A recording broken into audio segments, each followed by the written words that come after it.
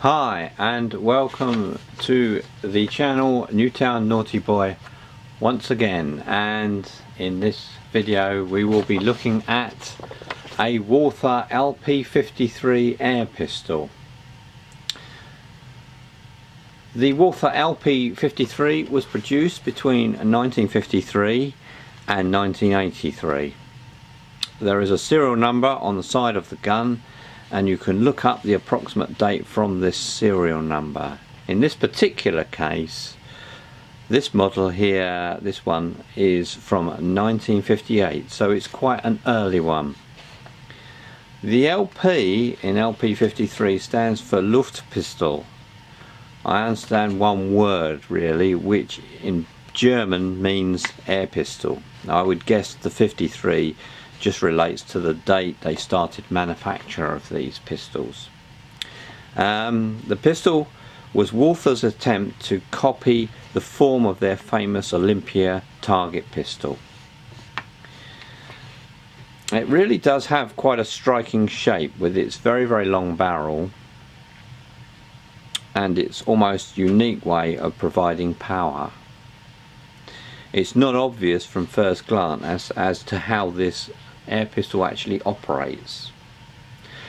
The gun is a break barrel pistol, spring pistol, and it's the trigger guard here that serves as the cocking link to the piston.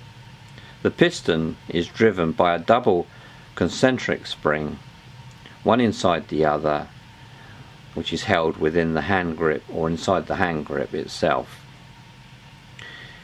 I would think the double spring is probably to ensure the power from a very short movement that the piston takes inside the hand grip, because the cylinder obviously is very short here. The gun is quite difficult to cock actually, and Walther did provide a wooden cocking aid that fits over the front part of the barrel and aids as a grip. Let's just take a look at that. So I actually didn't get the cocking aid with the gun itself, but someone kindly sent one to me that they'd had made up, which actually is made of wood and is actually very similar to the one that's provided by Walther.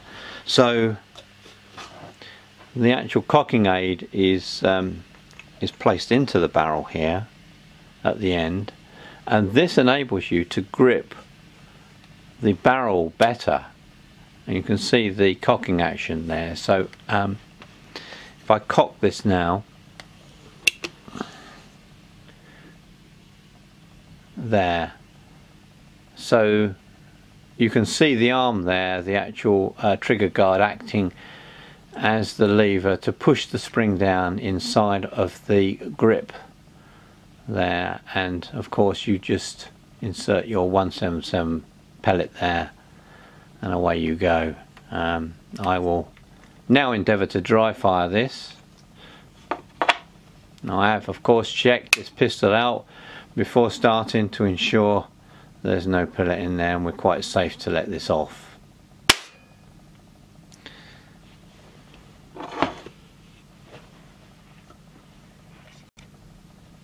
So because of the very short piston travel, the gun is fairly low powered, with the velocity usually around 300 feet per second with a light pellet.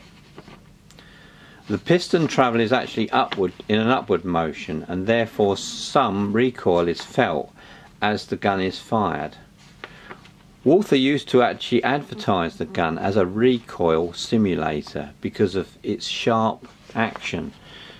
Actually, I've dry fired this and fired this outside, and you'll see this shortly. There is a slight amount of recoil from this gun, but I wouldn't kind of think it's an actual recoil simulator. It's not that sharp. In fact, actually it's pretty good. So the famous claim to fame regarding this LP53 is its use in the James Bond posters with Sean Connery. As you can see from this poster, the gun in use is the LP3.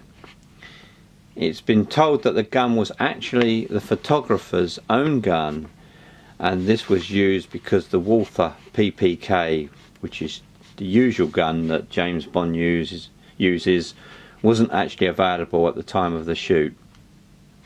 I think actually the LP53 makes more impact than the PPK would have done. So really the pistol is a 10-meter paper puncher because of the lack of power. And we will go out shortly and test the gun's power and accuracy in my garden. This pistol has, as I've said, is from 1958 and is in fact the second variant in all. I understand there are 4 different variants with some differences within these.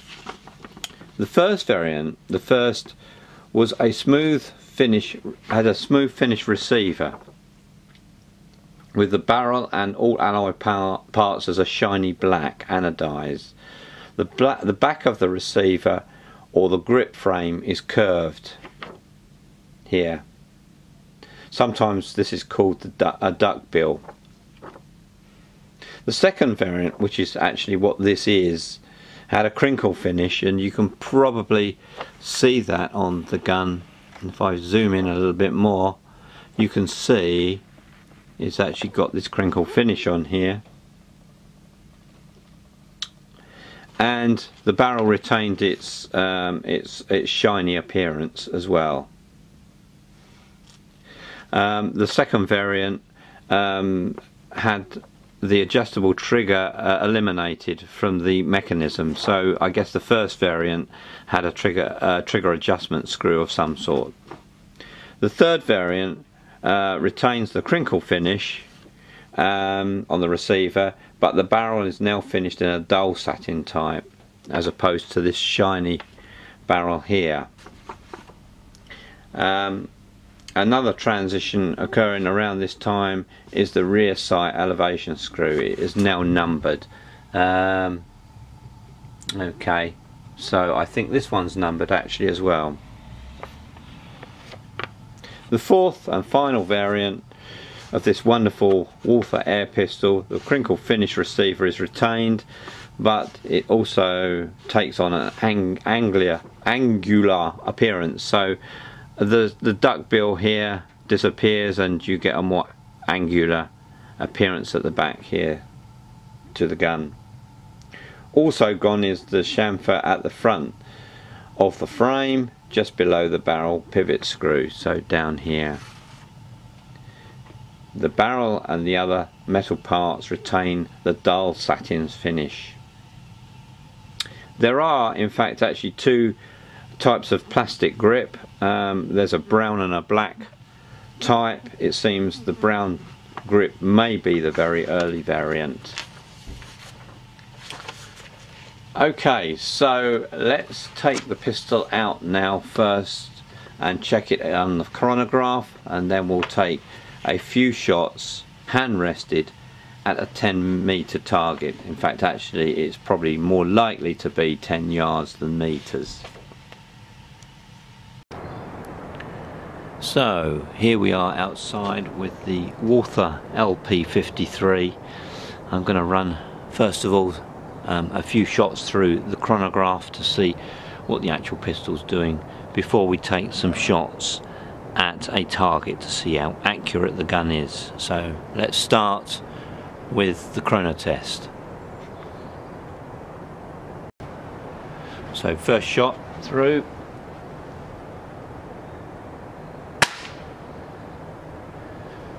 .350.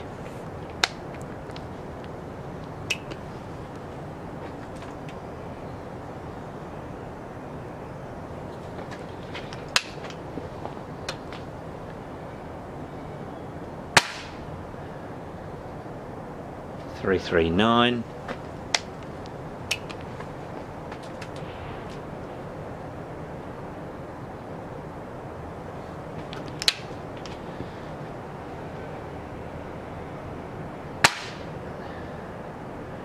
.337.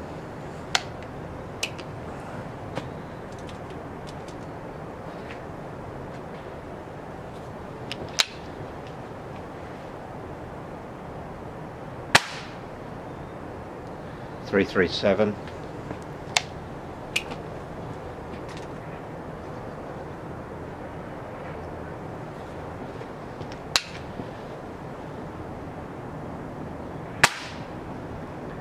.338.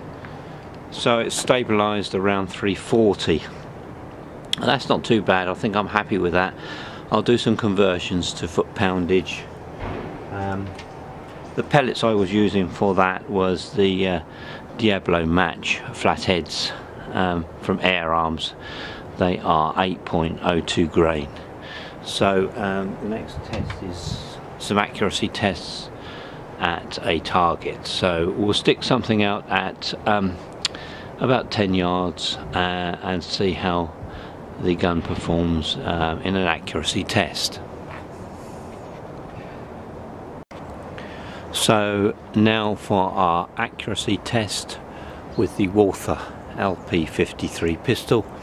I'm going to take about 5 or 6 shots into the target at about 10 meters, and we'll see what the results are.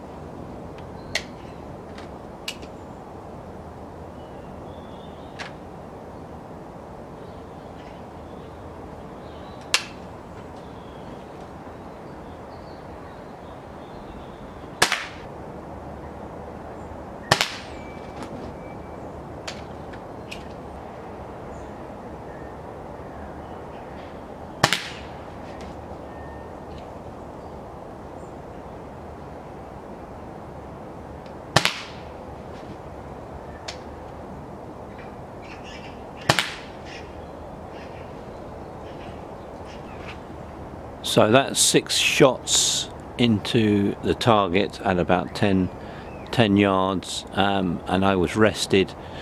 So not a great pattern there really. It seems to be grouping down the bottom there. Obviously the sights would need moving. I'm going to try a different pellet now. I'm going to try the Air Arms Field 8.44 and see if that makes any difference. So this time I'll be aiming for the orange disc. 6 more shots with 8.44 Air Arms Field.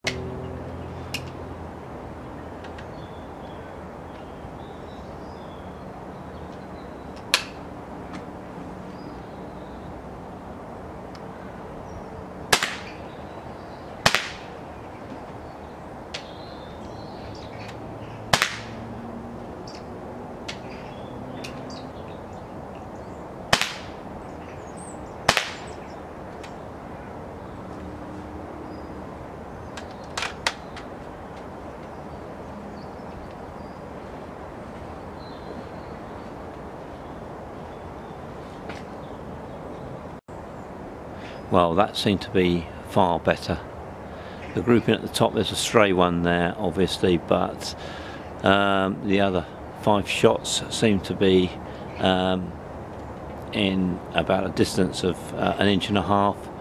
That's pretty good. So those pellets obviously suit this pistol much better than the flatheads I used originally. Okay, so we've done our testing outside, we've done our chronograph test. So the outside chronograph test showed that the gun was performing around about 340 feet per second with an 8.02 grain pellet, and that's worked out to about 2.2 foot-pounds. That seems to be about the going rate for these guns. I don't think there really is a need to change anything on this gun, like the spring or anything like that. It seems to be around about what I would expect this gun to be doing, and I'm quite happy with how this gun's performing. So all it remains for me to say is thanks very much for watching, and as always, please press the like button and subscribe if you wish, as there will be more videos coming from me very, very soon. Oh, and one last thing, my book makes a great Xmas present. Maybe check this out in the next part of this video. Thanks for watching, and bye for now. Well, if you've ever wondered where the name Newtown Naughty Boy comes from, well, you can learn a little bit more about that. I did write a book last year, and quite recently I've had the book republished. It's got a nice new cover on it. It details my story, really, growing up in the UK in a small town, and all the things that I got up to during the 50s, 60s and 70s. There's quite a bit in there. There's some pictures, there's illustrations, there's a little bit of naughtiness, there's quite a bit of airgun shooting and shenanigans. There's stuff that will make you laugh in this book. It's a book you can order from Amazon, but also it's available on Kindle quite cheaply, so why not give it a go? It's a really good read, and then you can give me some feedback on it. Hope you enjoy. Give it a try.